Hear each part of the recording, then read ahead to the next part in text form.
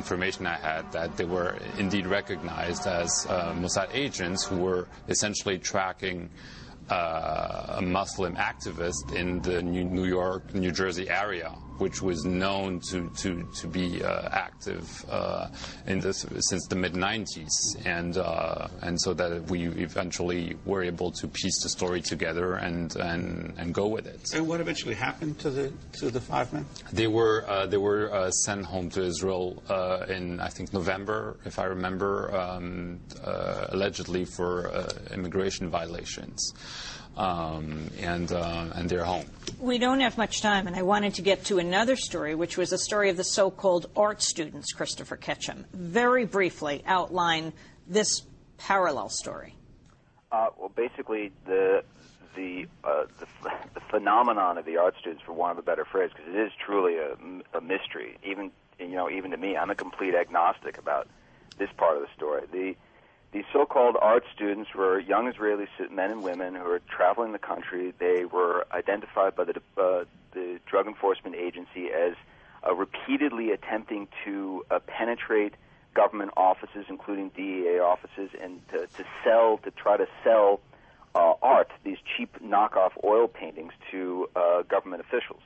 Now, after September 11th, when in the wake of these sudden attacks, investigators began to go back and look at the nexus of art student activity with the nexuses of the activities of the future hijackers, or the 9/11 hijackers. And what they found was that the art students, in many cases, were living in very close proximity to the September 11th hijackers. Many of these art students were moving large amounts of cash. Some of them were reportedly, according to Le Monde, carrying cell phones provided them by the vice consul, an Israeli vice consul in the U.S.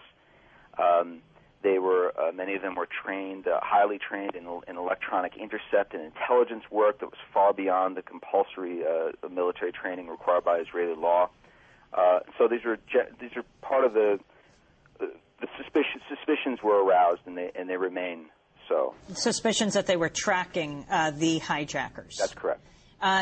Let's go to Alexander Coburn. You have published this piece. It is titled Cheering Movers and Art Student Spies. What did Israel know in advance of the 9/11 attacks? Who were the Israelis living next to Mohammed Atta? What was in the van on the New Jersey shore? How did 2 hijackers land on watch list weeks before 9/11? Who shut down Fox News' Carl Cameron? We just have 2 minutes, but talk about the way the media has covered this, why you chose to cover it, and that last story of Fox. The main thing, Amy, is that basically this story, which Perlman and others did do good work on, has been systematically suppressed by the media for a very long time, starting with Fox News, which killed off Cameron, the ABC News, which dropped it, and obviously, there are thousands of questions which Ketchum goes into in great detail, which should be the subject of congressional hearings and investigations, such as was the Mossad essentially being subcontracted by the CIA to work in the United States on spying, which would be illegal? How much did the Israelis really know? If it was a good thing for Israel, maybe they withheld the final news that the thing was going to land. That's a speculation, of course, but it should be investigated and probed. It's absolutely extraordinary that Ketchum's story, which has been worked on, which is a very long and complex story, could not find any outlet until our counterpunch, which is what we're here for, could publish it.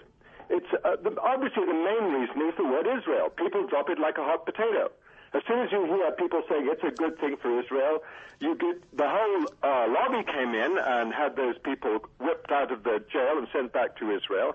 And since then, all questions regarding it had been systematically choked off. I think that's the sort of journalistic powder cake. So Alexander, this story that you've published, first was going to go to Salon.com, then The Nation? That's what I understand from Christopher. Yes, that's true. Christopher Ketchum? Yeah. The editors didn't feel that there was any news here.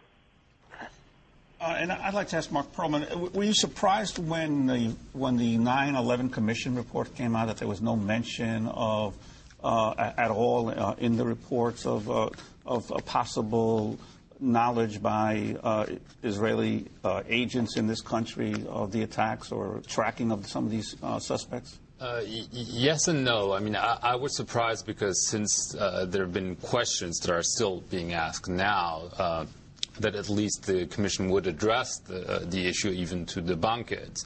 That being said, my reporting was narrow, was about those movers and what they were doing, and the conclusion was that they were essentially spying on radical activists in the region, and that they had been let go because the American authorities had determined that they did not have foreknowledge of the attacks, which is different than what the article says, because it implies that they were essentially shipped to Israel because of the Israel lobby and because they knew.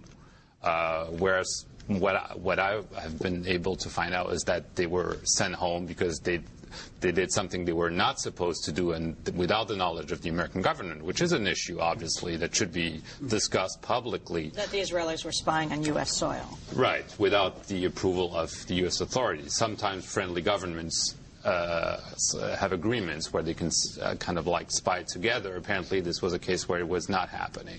Mark, we're going to have to leave it there. Mark Perlman of The Forward, which is based in New York. Christopher Ketchum, freelance journalist, author of this latest piece that appears in Counterpunch. Alexander Coburn, thanks also for joining us, editor of Counterpunch newsletter. And that does it for our show. Democracy Now! Produced by Mike Burke, Shufa Dokuduce, John Hamilton, Elizabeth Press, Aaron Mate, Lee Bjork, Jen Utz, Anna Nagara, Anurata Bhagwati. I'm Amy Goodman, Planet Salas. Thanks for joining us.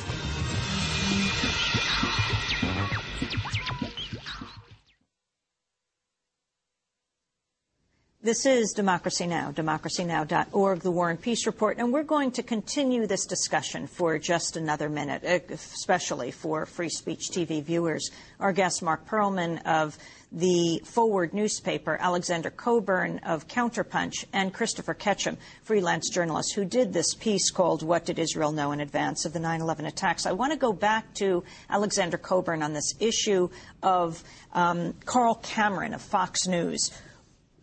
Explain what happened. What does Fox have to do with this story?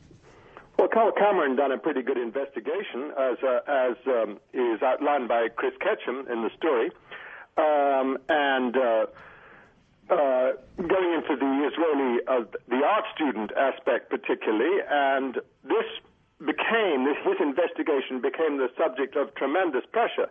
And really, Chris should be